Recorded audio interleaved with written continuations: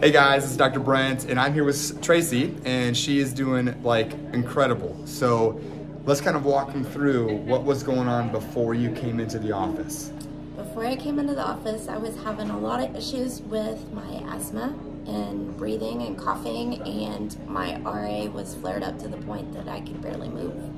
And how long had you been dealing with like the breathing issues or been diagnosed with the RA stuff? Or even just had the symptoms of the RA stuff?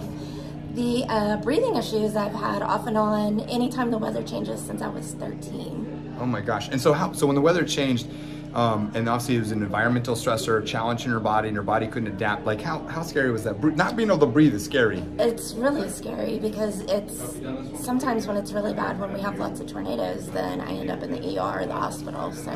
Whoa. Okay, and then the RA. So you'd been diagnosed with RA. Yeah, I was diagnosed when I was 28, but I had gone into remission until I had COVID.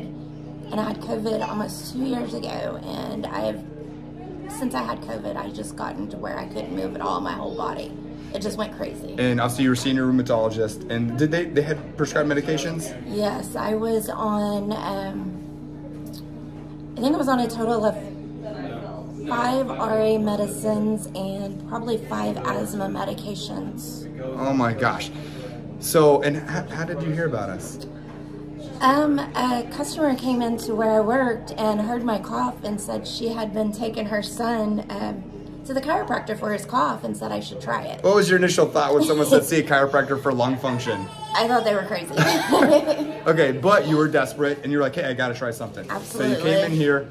We evaluated your spine. We saw stress to the nerve system that was affecting like the strength and the function of the lungs, and we decided to do something about it, and we went through some corrective protocols. Yes. And so you've been getting adjusted for, has it been just over 2 months? 3 months? About 2.5. 2 or 2.5 months, and you kind of told me the results the other day, which is why we're doing this testimony, and kind of walk us through, how's the breathing been? I haven't had any trouble with the asthma, and I haven't had to use my inhaler. And we just had the tornado, so the seasons are going crazy. Yes. So no inhaler. Went through a full weather change with no problems whatsoever. First time in forever. And so what that shows us is that her body's just getting stronger and healthier, and her body's able to adapt to the stresses, which is what health is. And then you had just told me too, you had went to your rheumatologist and they did a bunch of lab work. It was my 3-month follow-up at my rheumatologist, and she did all the lab work and all the testing, and my numbers on my movement and range of motion have increased, and some of my lab work had actually gotten a lot better. So even the RA has been healing, because again, when you remove the interference, the body's designed to heal. But when you have that kind of stress on the nerve system, it can't function like it's supposed to. And so she's been getting correction and her body's healing. And so just even your rheumatologist was pretty impressed. She was very impressed, and asked what I had been doing different. And maybe now she's gonna start referring a bunch of people to chiropractic because she sees how well it works. So anyway, you're just doing awesome. How excited are you about feeling better? Very excited that I can move and run around and keep up with my grandbaby. Amen to that. All right, guys, thanks for tuning in, and we'll talk to you later. Bye.